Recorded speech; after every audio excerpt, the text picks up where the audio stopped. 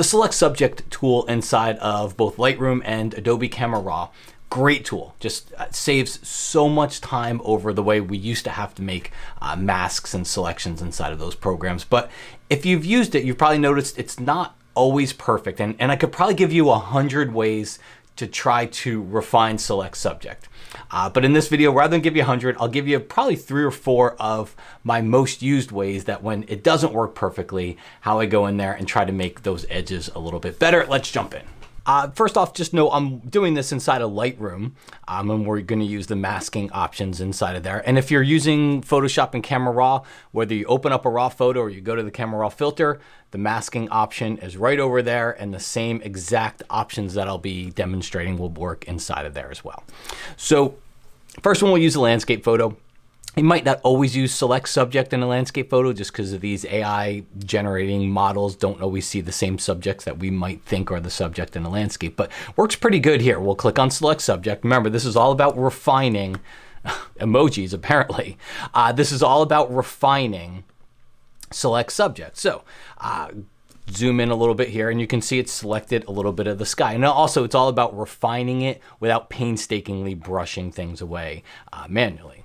So in this case, if your subject's got sky around it, I really have never seen a time where this tip doesn't work. So we're going to go to Subtract, and then we're going to go in here and click on Select Sky. But because we're subtracting it, it's going to subtract whatever sky that it finds. So if the subject's got sky around it and that subject bled, that Select Subject bled into the sky, just hit Subtract Select Sky, you'll see it go away. You can undo it. Again, Subtract, Select Sky, and you see those areas went away, okay? That's a really good one. That's one I use actually very, very often on most photos if I'm using Select Subject.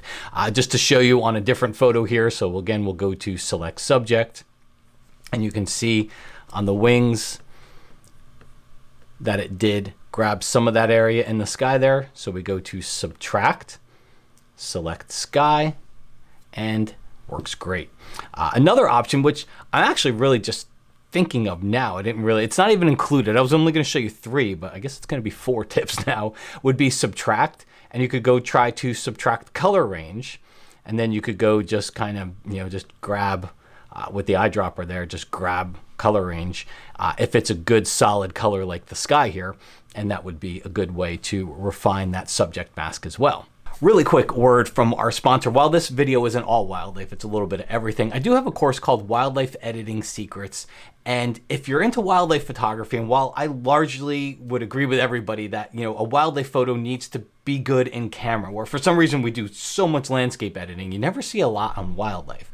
I think it's got to be great in camera, but there's so many things that are out of our control when it comes to, removing distractions, working with the light, bright light, dark light, skies, making textures, feathers, and fur appear sharper, have more depth, noise reduction. All those things are covered in this course. So I think it's a great priced course. It's just the right amount of time that can teach you exactly what you need to know to take some of those wildlife photos up a notch. So I hope you'll swing by and check it out. All right, next up, we're going to use a photo.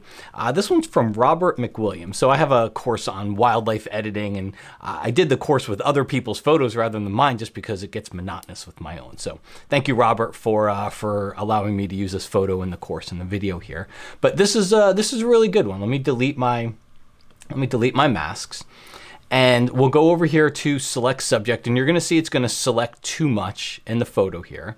So in the first one, we did select, we subtracted Select Background or Select Sky, but we can also subtract with the Object Selection tool. And this is another great way to refine that Select Subject, because the Object Selection tool will find objects for you. So we'll click Subtract Objects. And then the way this tool works is you'll see there's just basically a brush, and then there's a lasso area where you would just lasso around something. So I'll use the brush option for this. Right and left bracket keys will make that brush bigger or smaller, and we'll go through there and just brush. And the great part about it is I don't even care about the intersection with the lion, because it's going to take care of that. And you can see it did a really good job down there to remove that area. Now, I'm not saying it's always going to be perfect, but I think it did the hard work for us There's a little bit left to take away from there. And again, you might have to use multiple techniques to do this. In this case, I would probably just subtract with the brush and just clean that up and get rid of anything that it didn't grab with that object selection tool. But that object selection tool never gets talked about enough. I think it's one of the best ones out there. Okay, moving on to another example here. So we did landscape, we did a couple wildlife here. Let's switch over to a portrait just to give you a variety. So we'll go to our masking tools. You could do either one. You could select the subject, because select subject and selecting a person work pretty close to each other. They're not identical, but I would always suggest trying both of them if you're not getting a good selection from one or the other. But we'll select the person here, although select subject's pretty close. And I'm just gonna click entire person, create mask. And then what we'll do is we'll zoom in, and again, we're assuming we want to do something to the subject, or maybe we want to do something in reverse to the background, but getting a good subject selection is key if we ever wanted to do something to the background. In this case, did a good job on the hair, but there is some spillover. You'll see some areas along the edges there, if you're gonna pixel people a little bit, that aren't perfect. So if I did try to make this brighter or darker, you start to see a little bit more of a glow in some areas that you shouldn't. So what we can do is we go over here to subtract, select sky, wouldn't do the trick because that's one that we saw already, but there's no sky back there. There's really no objects back there that we would need to remove or refine. But another one you can use is select background, all right? Because that will remove the background, or you know, you're subtracting it, so it's gonna take away the background. So let's click on it and you'll see it gets better. All right, Command or Control plus to zoom in a little bit more. I'll undo that one.